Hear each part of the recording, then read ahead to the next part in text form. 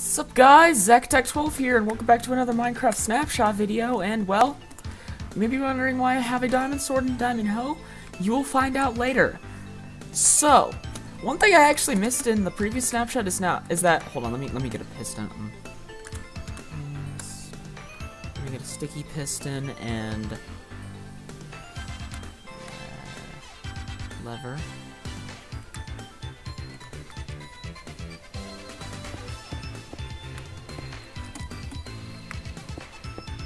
There we go. Just break these. Crying obsidian, despite being obsidian, can be moved by pistons, but it's still blast proof, which is very interesting in my opinion, and of course emits light, which is nice. And here's a weird bug that happens to do with dolphins. That was fixed. Let me see. There we go. See, if you had a boat near a dolphin, it would go really fast for literally no reason. That has been fixed. And another bug that was in the game, but I think pretty much since 1.14, is that English is that basically dolphins who are angry can still give you dolphin's grace. That is no longer a thing. Well, I'm sorry. And there's been a change to how fish despawn.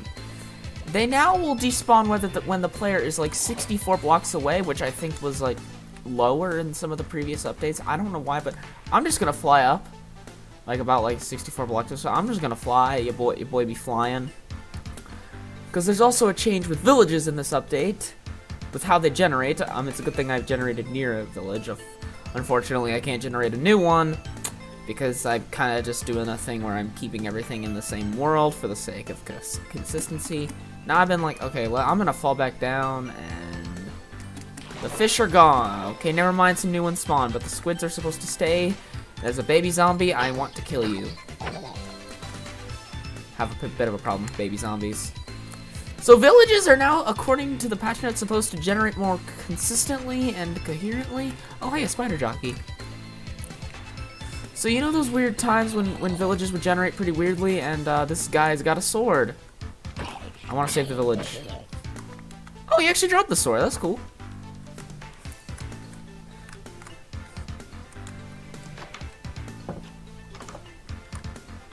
I'm gonna sleep in this bed because I kind of want to set it today anyway. So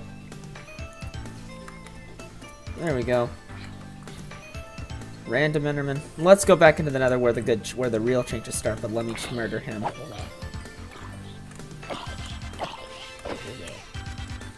Let's go into the Nether where the real changes start happening.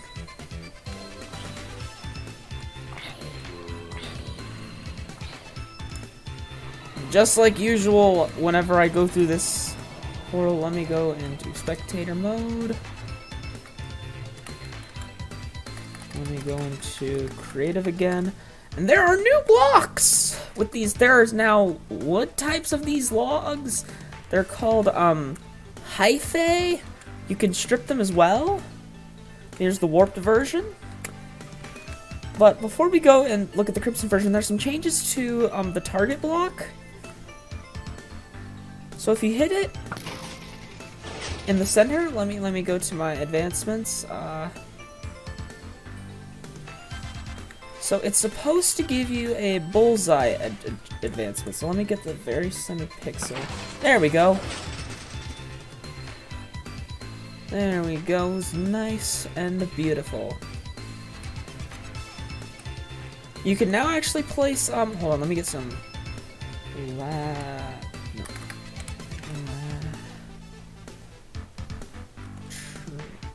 tripwire hook. You can now place ladders and tripwire. Okay, let me just grab a target block and place it down here so I can show this easier. Oh, that was one of the new ambient sounds. See, now whenever you're in the Nether biomes, cool ambient sounds like they'll be kind of like sounding like tortured souls or creepy whispers. And yes, I am using Craft because I like this texture pack. And you can place ladders on target and tripwire hooks on target blocks now. You can do the same on observers.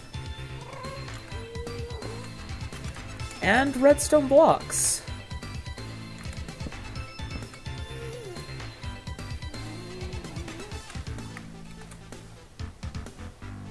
There's another one of the sounds. It sounds really cool. I love it.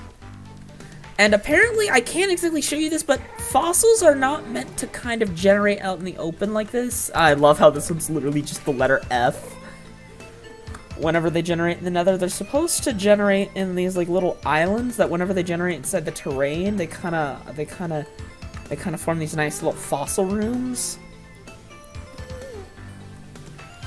I love these ambient sounds, like, because when people were first seeing about this update, a lot of people were complaining that this made the Nether too habitable, but and kept it away from being scary. I mean, I think these are kind of scarier than cave sounds. Like, these don't sound like just like creepy monsters. These sound like literally tortured souls, and I love it.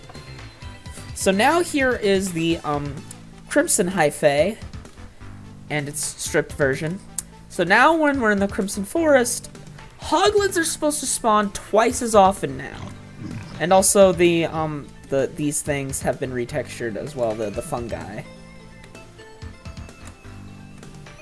And a thing about item frames is I can't exactly show it because I don't know how to use the command, but using the data merge command, you can actually make item frames invisible, and they're unable to be broken or items taken out by the player, but you can still rotate them. So now you no longer need a texture pack to make item frames invisible, because I've seen a lot of people do that with texture packs in earlier games. I think I might have seen someone do it with commands or a data pack, but I'm not exactly too sure about that. Now you can just 100% do it with regular commands. It's nice. Even though I have no clue how to use it. And get off my enchanting table.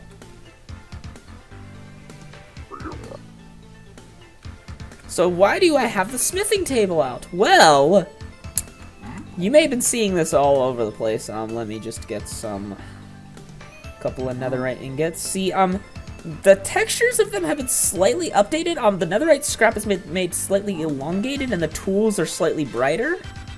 But other than that, everything looks pretty much the same. So this is why I have a diamond hoe and a diamond sword. See, you can no longer do it in a crafting table. You have to do it in a smithing table.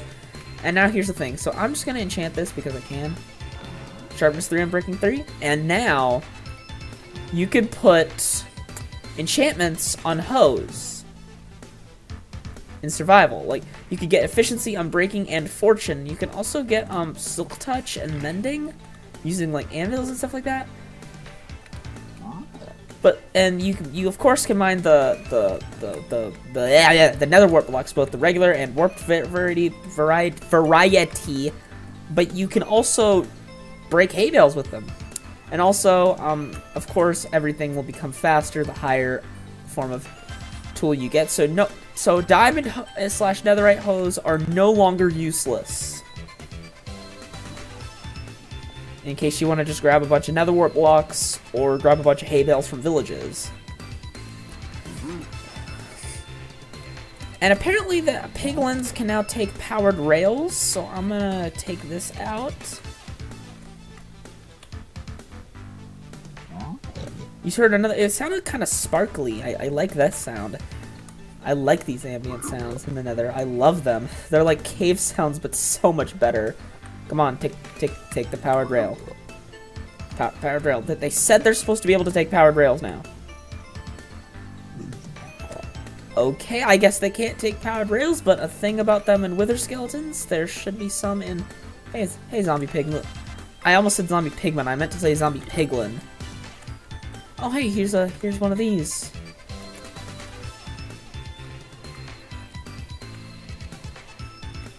Okay, so here's a wither skeleton.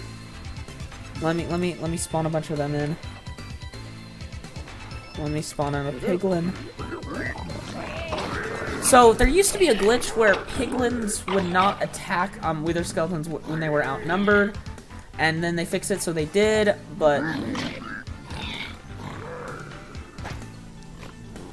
then they fixed it so they did, but the wither skeletons would not attack back, and now they can attack back.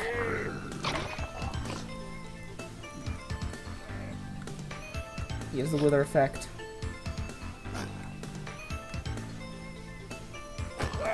want to punch him to death. Die, you little... Die, baby piglin. I want to murder him. And I want to kill this guy.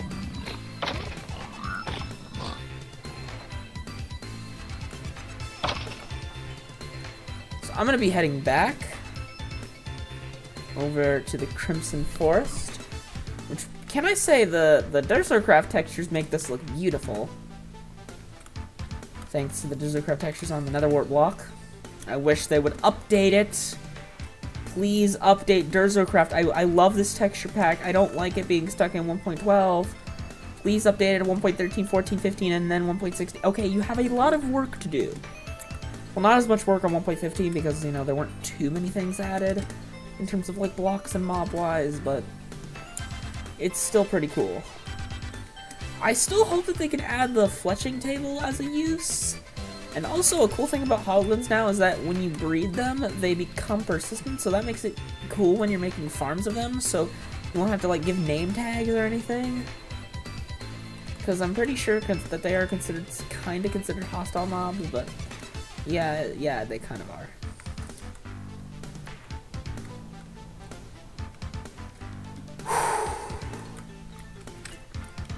See, this is probably turning out to be one of my favorite updates. 1.9 used to be my favorite update, don't judge me. I kind of like the shields. Hold on, I want the shield to actually... Okay, so... Skin customization.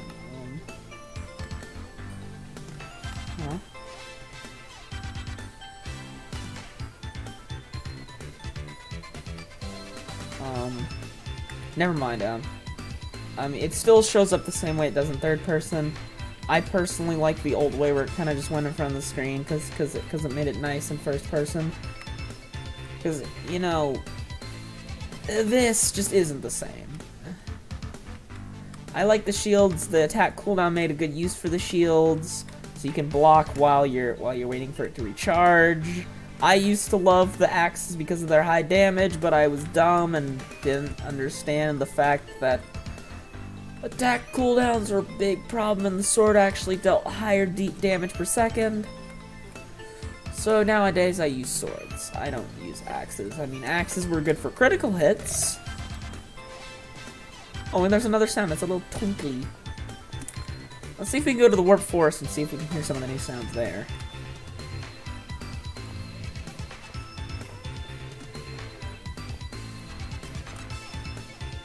Come on. Play a sound.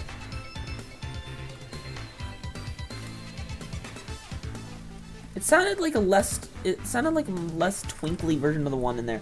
Are there any that play in the Nether Wastes? Maybe just the regular cave sounds play here, just like they always have.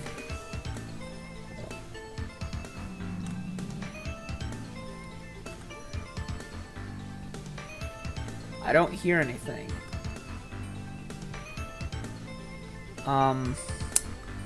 Yeah, this is gonna be turning out to be a pretty cool update anyway, and also, whew, yeah, and also get ready for Netherite to be crashing the Hermit. Get ready for the Hermitcraft economy crash of 2020, cause Netherite is going to completely destroy it, and I'm pretty sure it already has. Anyways, yep, this has been a pretty nice update, and for some reason on the player, the Netherite armor doesn't look enchanted. That is a bug that needs to be fixed. I'll see you guys in the next snapshot. Okay, I don't know why I have Netherite, Nether sprouts. Peace.